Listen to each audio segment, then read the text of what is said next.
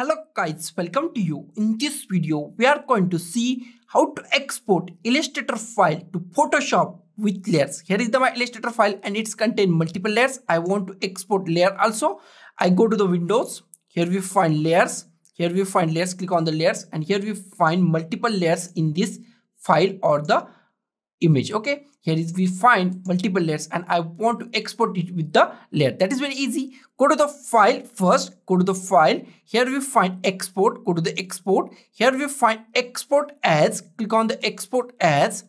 Now go to the anywhere that one and I give the any name. I give my name and in save as a type, I click on at here and click on the Photoshop PSD. Select the PSD. Click on the export. Now it's asked something. I just go with the RGB and in resolution I go with the 300 dp and here we find write a layer and I select this all these three things on this tab and click on the OK. Now it is export to the Photoshop file. Now I just go to my Photoshop file, open, click on the desktop.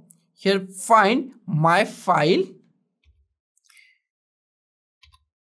Here we find my name, double click on my name and here we find, here is our file and here we find it is with the layers. Okay, all layers are in this file. Okay, object, groups, okay, all things are in this file. So guys, this is the simplest way to export Illustrator file to Photoshop with layers. So guys, thank you for watching this video. Don't forget to like, share, comment on this video and don't forget to subscribe the channel.